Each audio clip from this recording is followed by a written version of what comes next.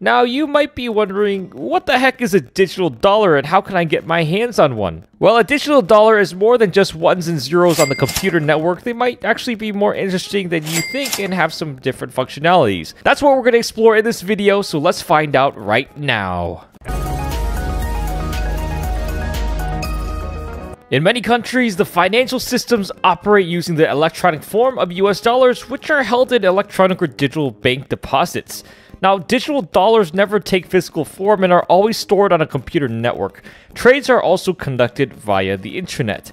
5 US central banks will launch digital currency pilots in the near future to promote the US dollar as a form of digital currency around the world following the announcement of the Digital Dollar Project in May 2021. Now, following the explosion of cryptocurrencies in the world, the concept of digital dollars has emerged. As Bitcoin emerged as the first and now the largest cryptocurrency in the world, authorities around the globe are now considering the development of their own digital currencies, with China, the USA, and many others in the race to develop a stable currency that is recognized as legal tender throughout the world. Now, the main difference between the digital dollar and the various cryptocurrencies currently available on the market is that the latter are decentralized assets with a different value than traditional currencies. Like all digital currencies, digital dollars are managed by the Federal Reserve and backed by the government, which means they function like physical money and are worth the same as physical money. Digital dollars are intangible assets valued at acquisition cost. Everything is now digital, which is driving the shift towards digitization. People can make purchases using their electronic devices instead of dollar bills by transferring digital currency to retailers.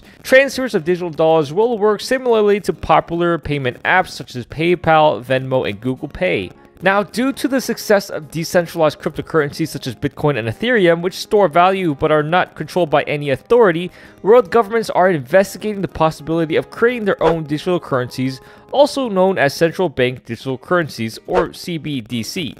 Several countries are experimenting with digital currencies, such as the Bahamas' Sand Dollar, which is currently in production, as well as China's digital yuan, which was launched in 2014. Digital dollars have the following advantages. First, transferring money internationally will become more affordable. We're all tired with our transfer fees, and trying to find the most cost-effective way to transfer from one country to another is a pain in the butt. Second, transactions would not be affected if your bank account was unavailable.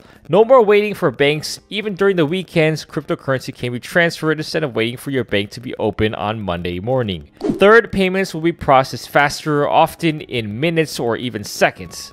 Fourth, refunds of taxes and other payments from the government will be more efficient.